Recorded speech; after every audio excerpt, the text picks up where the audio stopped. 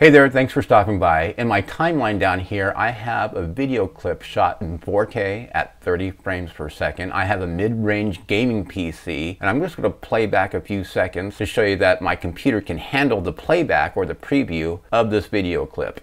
We just want to swipe down on the screen. Now my issue is that when I get to where this part of the video right here, where I have some music and I have some filters where I'm zooming into 400%, I got a couple pop-up subscribe videos on top of that, when I do play it, it gets really laggy and really choppy. So let me play that. You've probably experienced this yourself.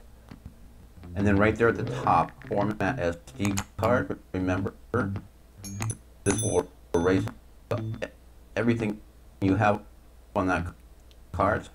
So make sure to transfer them. I'm going to go ahead and press on it. And you can see right there, that's kind of painful, but when we're video editing and we want to preview what we're editing, it's too choppy for me, too laggy. So my solution is to go up to settings, click on settings, and we're going to go scroll down to preview scaling. Right now you can see that it's defaulted to none.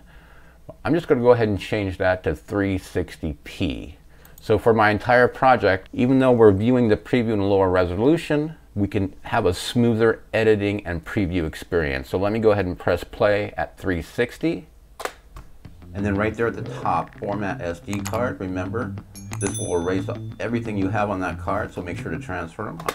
And you can see right there, it's much more smooth than the original. And you can tell that you're previewing it on 360p right here. It's going to show you that you are previewing it 360p. Now, even though you're editing in 360 and previewing in 360p, when you do finally export, you can see right here, it's going to export in 4K or whatever resolution you originally shot your video with. Let's check out tip number 2. Okay, in the second example, I have an 11-second video shot in 8K with the second video of an animated subscribe button on top. Let's see if my computer can even play 8K video. Let me hit play. And you can see right here, my computer is having a hard time even playing it. It is so laggy and choppy, it is almost useless. Let me go ahead and pause that. So what we want to do is use something called Proxy, okay?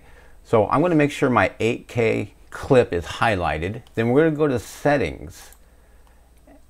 We're going to go to Proxy. And what Proxy means is we're going to take this 8K video and render it to a lower video, meaning 360p, something that our computer can actually handle. So I'm going to go ahead and check on Proxy.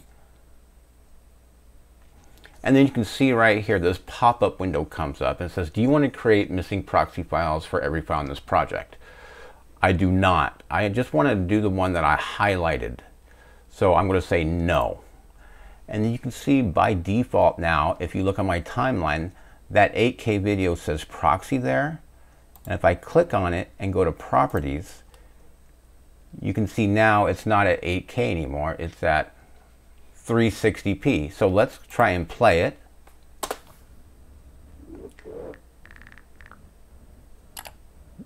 You can see it's moving along a little bit better, maybe even a lot better than the original 8K file, but it's still kind of, it's usable but not the best. So this is where we go to tip number 1. So we've done the proxy. Now we can go to settings, we can go to preview scaling, and click on 360p. So let's go to the beginning of the video. So we have a proxy and the preview scaling. Let's go ahead and hit play. And you can see right there that 8K video that was hardly unplayable, I can now edit, do all my fancy stuff to it, and actually preview it without any problems.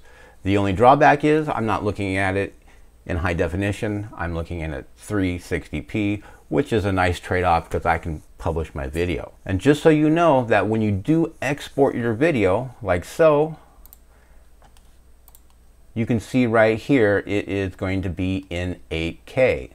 If you have a really high-end gaming PC or workstation PC, you probably won't have to enable proxy or the scaling preview.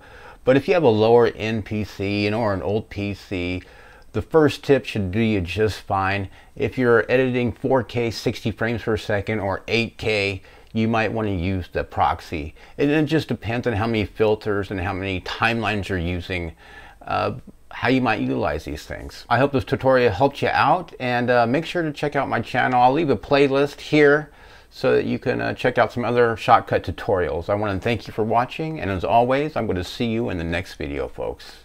Love you guys. Peace out.